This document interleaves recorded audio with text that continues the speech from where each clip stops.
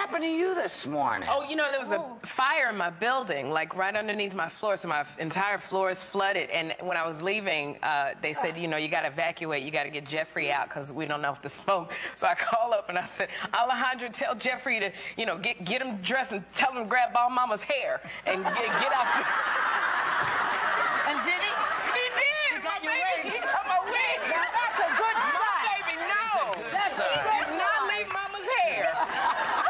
Everything birth certificate out.